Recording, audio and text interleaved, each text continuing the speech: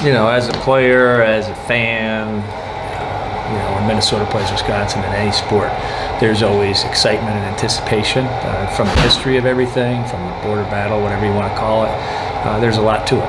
And the students that are here that have never been part of it, they've heard about it. And, you know, obviously we got lots of players from Minnesota, lots of players that have played with other players that are on Minnesota. So yeah, it's a special one.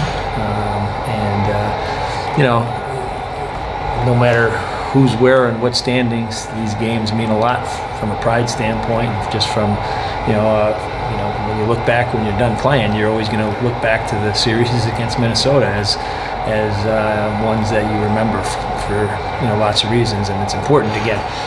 You know, we're heading into playoffs.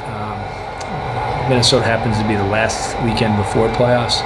No matter who we were playing, this has to be a weekend where we set ourselves up for a run in the playoffs. From a confidence standpoint, from just doing things right, you know, we're close. I really think we are. The last couple of weeks of playing against Ohio State, Notre Dame, there's been some things there that should give us some hope and some feelings that when playoffs start, you know, we have a chance.